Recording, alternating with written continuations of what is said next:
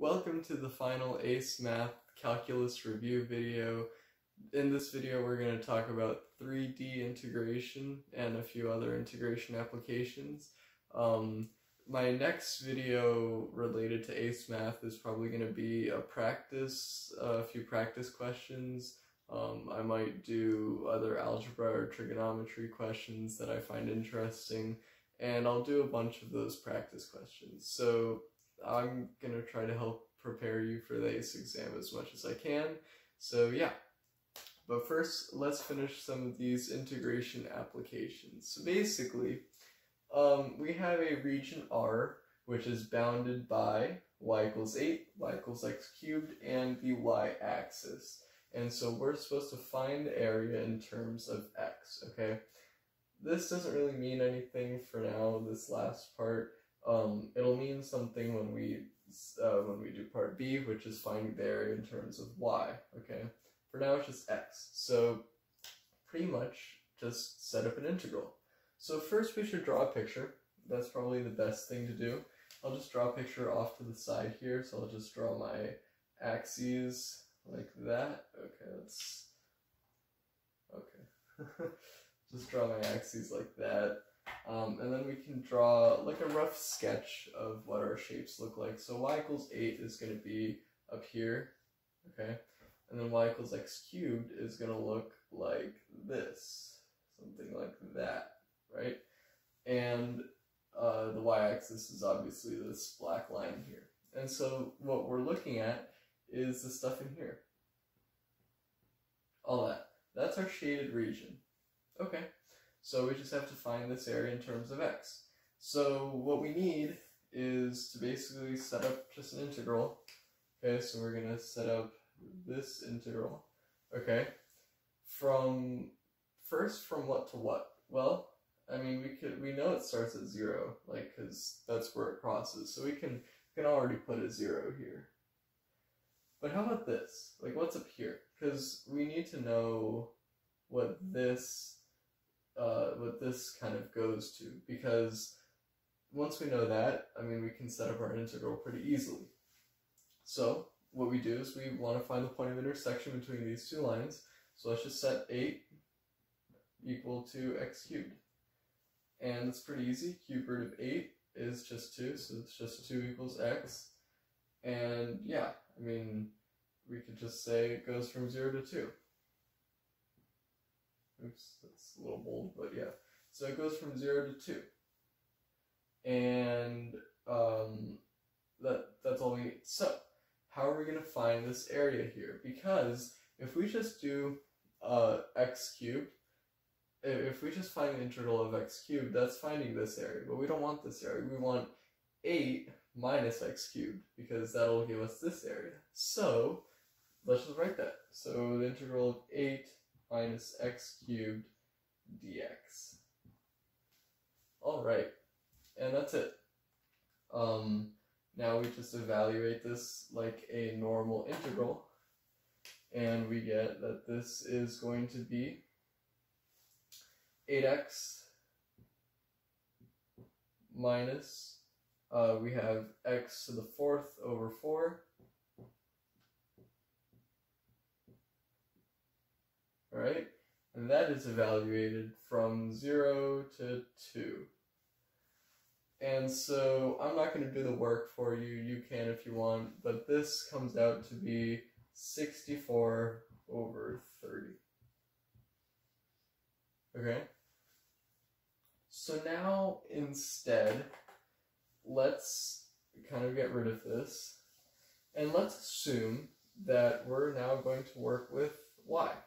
So instead of this being x, this is now finding the area in terms of y. Right, so this is our part B here. And so how would we approach this problem? Well, we're going to have to use dy's and y's and all that. So what we would do is turn this into, turn actually both of these equations into kind of x equations. Because now we're kind of like flipping it on its side. And so basically, what we can think about is having this flipped on its side, like over like that, and kind of looking at it like that. So let me show you what I mean. So since we're working in terms of y, the y values we care about, so this is going to be our boundaries here. So we're going from 0 to 8, because it's 0 here and 8 here. So we can already fill out some of our information. So we have our boundaries from 0 to 8. Okay, so now we need this area. Well, if you think about it, we just have this area. And it's not x cubed because we're working with y's here. So we need to convert that equation into an x equation. So we have x is equal to y to the 1/3. Pretty just rearranging stuff. And so this is y to the 1/3. And we're subtracting 0 because, I mean, it's just this area, you know, it's not anything special. We're not doing this minus that. So all we have to do is put in y to the 1/3 dy. dy. And so then we just do our basic integration. So this is y to the 4/3 divided by 4/3. Alright, and that's evaluated from 0 to 8. And then from here we can take out a 4/3. I'm sorry, it's a 3/4 because we're dividing by it. So we're going to take out a 3/4.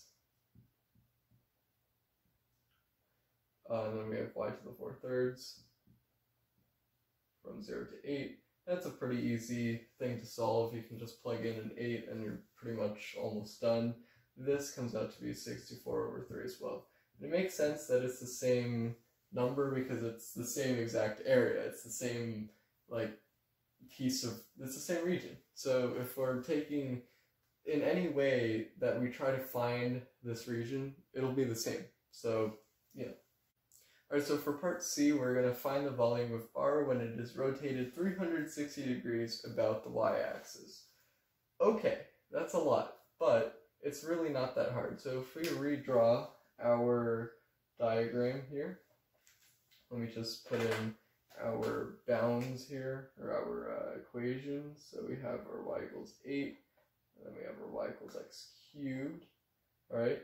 And so this is our shaded region R, alright? And so we're basically rotating 360 degrees about the y-axis. So this axis is rotating, okay? And if you think about it, you could think like, okay, so we have our y-axis here, and then we're rotating something around it.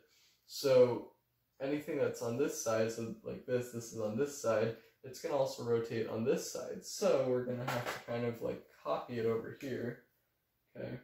And we're just drawing this to make it look 3D. And then we're going to kind of like draw like a little, you know, to show it's like a surface over there. Alright, so that's kind of 3D, alright? Our best attempt, alright? It doesn't have to be perfect.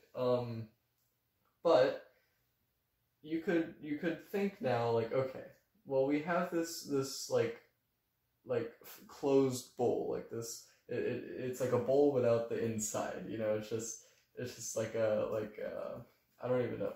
But so we have this, and now we're trying to find the volume of it. But how would we find a volume using integrals? Well, since you're rotating this, okay, and it's got like a bunch of circles here, because basically from the top, this shape looks like a circle. It's just a circle from the top, right? And so when you're looking down on it, and it's just going to kind of go inward. And so each of these circles has a pi r squared area. And if we add up all of our areas using an integral, that's great. That tells us our answer. Now, we have a problem. Our radius is variable. It changes. Because down here, the radius is different, but it's different than up here. So we need a way to figure out how to add up all these disks with different radii, okay? So, our radius is not going to be just a number. It's going to be a function. But what is our function? Well, it's just our equation, right? Because that's all it is. You know, up here it's going to be this cubed, and it's going to be that cubed, and all that. But notice how we're doing this around about the y-axis. So that means that we have to change this to x equals y to the 1/3 power. All right. And so now we can do this. So let's set everything up. Okay. So we go from our integral from, well, 0 to 8, because those are our y value bounds. And so we have our pi times, what is our radius? Our radius we said was y to the 1/3. And then we're going to square it, because that's pi r squared. This is pi r squared. And that's it. And now we just add them all up with our dy. And this is actually pretty easy to solve. We can actually move the pi out. So this is just pi times the integral from 0 to 8 y to the 2/3 dy. Okay? And that's going to give us pi times, well, this is y to the 2/3. We're going to add 3/3 you could think of. So we're going to, and then we're going to divide by 5/3. So it's going to be y to the 5/3 divided by 5/3. So this is just multiplying by 3/5 since inverse, all that. So this is y to the 5/3. Yeah, and then from 0 to 8. Okay, this is pretty easy to solve. This is just 3 pi divided by 5 times, well, 8 to the 5/3 minus 0 to the 5/3, right? 3 pi divided by 5 times, all right, 8 to the 5/3. Well, you could think of this as 8 to the 1/3, which is 2 to the 5th. You could think, all right, well, we got 2, 4, 8, 16, 32, so it's just going to be 32, and then this is just going to be 0. So 32, and all right, 32, we can't just divide it by 5, so we have to multiply by 3, so 30, 60, 90, 96 pi divided by 5, and that is our answer. So yeah, that's revolving this about the y-axis. Alright, so now, what if we have to revolve this region about the x-axis, okay? That seems a lot simpler, because now we don't have to deal with our y's, we can just deal directly with our x's. But look at this, so we're revolving around this, so let me just draw this out again. So we're going to kind of do a spiral around here, and that's going to create a spiral like this, so we can draw this out here. So we're going to have this region kind of, and then it's going to go out to -8, and so kind of the same, and then we have that there. So yeah, that's our region, okay? It's no longer a disk, okay? Because we have, if we go from bottom to top, up on the y-axis, it's just a disk. But up here, it's like part of a disk and then another part of a disk. It's just kind of confusing. This is kind of bothering me. It should be out a little more. Let me just fix this up here so it's like that. Or like that. There we go. Alright, so basically, what we do is we're going to use what's called the washer method. So previously we were using the disk method, now we're going to use the washer method. So washer, basically, it's like a circle with holes. It's a disk with a hole in the middle. So, if you think about it, we have, from the top, we can draw a little diagram. So this is our disk, okay, which would be like this like area up here. But inside, we have this little hole in here. Okay, so that's our washer.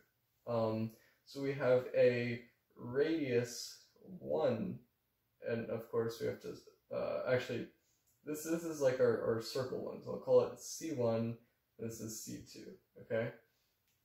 So, we can actually measure the radii. So we have this radius, and then we have that radius. So this radius is radius 1, and that radius, radius 2. This is radius 1. And so the importance of this is because we have to find the area. So the area of the larger circle, area 1, is going to be equal to pi times the radius 1 squared. Okay, and then a sub 2 is going to be pi times the radius 2 squared. Okay, and so to find the area of this region, so this, not the inside, we're going to take a1 and subtract a2, because that's what we're trying to find. So a1 minus a2 is equal to pi r1 squared minus pi r2 squared. Okay? Or you could just factor out the pi. Pi times r1 squared minus r2 squared. And that is it. And then we can just, if we want to add up all these, we can take the integral, and then c in this case, dc. And so you can put an x, a y, or whatever. So yeah, that's the washer method. Let's figure this out. Basically, the way we're going to start is we have to find our first radius and then the second radius. So let's label these. So radius, the outside, and then the radius of the inside. So radius 1 is just, well, I mean, our outside function is just 8, right? That's it. I mean, it's just 8. And then our inside function, this is just x cubed. So that's it. I mean, all we have to do is set up our integral and square these functions. So, well, we already said that when 8 is equal to x squared, or x cubed, I'm sorry, then x is equal to 2. So we go from 0 to 2 of r1 squared, which is 8 squared, minus r2 squared, which is x cubed squared. Then we have our dx. That's it. Now all we have to do is solve it. So then we can go to pi times the integral of 0 to 8 of 8 squared is 64 minus x to the 6th. We put a dx there. And now we just solve this. So pi times, and I take the pi out because it's a constant. You can kind of just take out a constant term since it's not involved in the actual integral really.